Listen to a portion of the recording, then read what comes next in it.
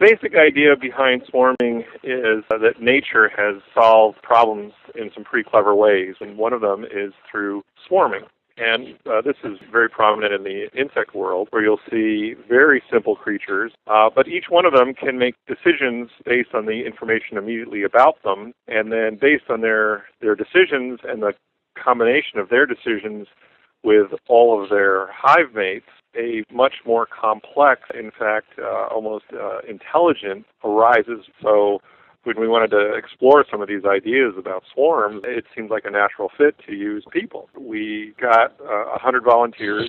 We gave them a very limited set of instructions, grouped together by the color of your shirt, line up by the number on your shirt, make words with the letter on the back of your shirt, and then we'd watch them. And what would happen is each human could understand what the overall goal is, but they only have a limited ability to act.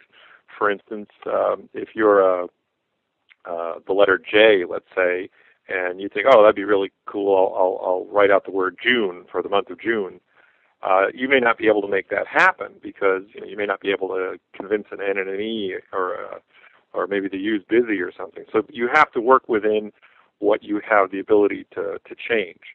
And what we do is we get up from a height and videotape the humans solving these problems and sort of get an overview of how the cooperation comes to be.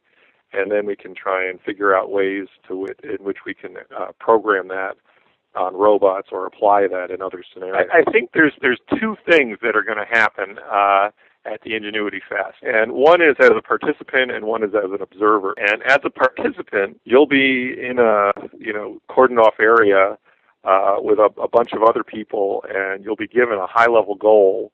Find everybody with the same color outfit you've got on.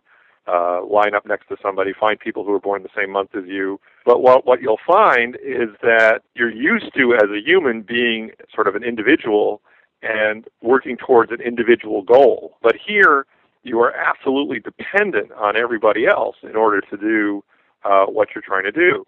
So it's a really interesting thing to experience the limited control over the achievement of the goal that you want. The other thing that I hope people will get a chance to experience at the Ingenuity Fest is watching this from the outside.